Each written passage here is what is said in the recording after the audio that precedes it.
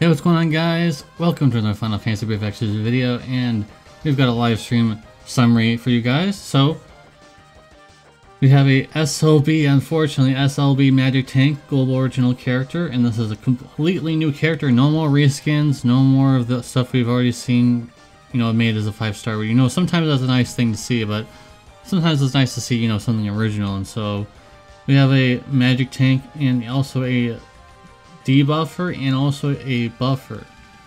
So those are all pretty interesting things here. So let's move on to the next slide here for Abigail. And the STMR is definitely bait for people who have Chow, and you want to just stick with using Chow. This is a very good staff for him, because this will give him 1,000 HP, and at the bottom there it'll also allow him to have 100% HP and 100% Spirit True Shield Wield, or whatever it may be.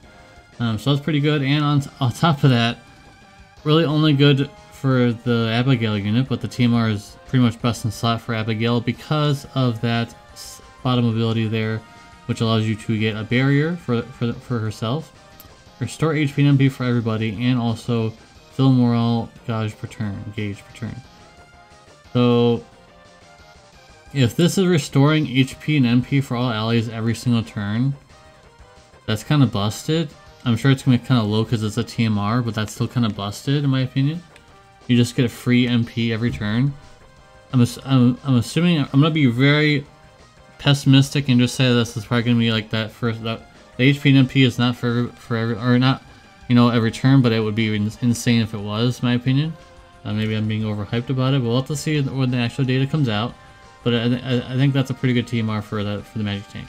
Alright, so the SLB reduces has a weapon imperil for literally everything, it looks like, at a first glance. I mean, that's a lot of stuff there. Yeah, it has to be every weapon.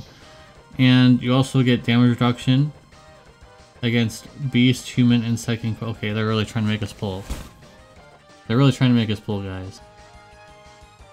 So, with that being said, I don't know why you guys are seeing that. You're not going to notice anything after that. Anyways, the abilities here you have on the EX2 or EX3, depending on what it is. You get a fill morale gauge per turn. You get 500 defense. I'm not assuming this is going to be EX3, but the blind thing is not very useful. Unless it's like for arena, but even then it's not that useful because everybody in arena basically just has status immunity anyway, so I don't understand what the blind thing is. I guess it's kind of useful for some Clash Royales where you needed to blind them or do some kind of unique status effect on them, so I guess that's something. And then we have a Omni cover, but it's on a cooldown. At least it's on a cooldown and not on a Grandness ability or a Magnus. And then the other one down there, fill morale gauge, gosh, all allies can evade, so stacks of Mirage, 2 stacks of Mirage. And you get a barrier, and you get something else, phase 2, whatever that means. I'm assuming it's probably almost the same thing, but a little bit better for the next part. Not the most amazing cooldown, but I guess it's okay. They're upgrading the this thing here, the crown thing, so, or whatever you want to call it.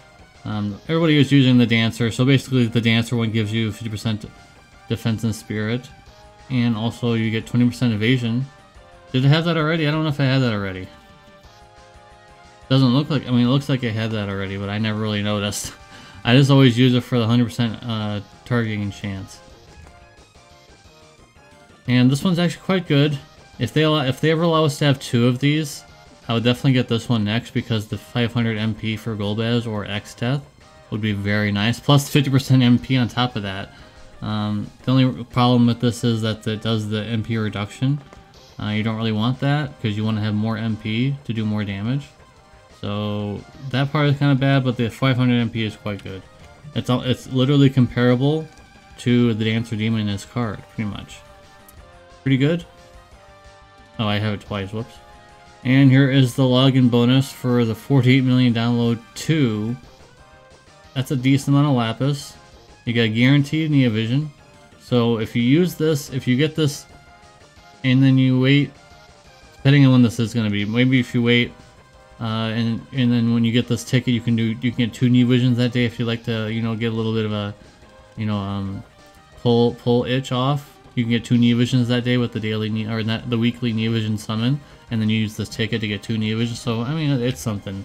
Maybe something a little more exciting for you guys. And here's the Clash Wolves boss. I'm literally set. Okay, I'll try to pronounce it.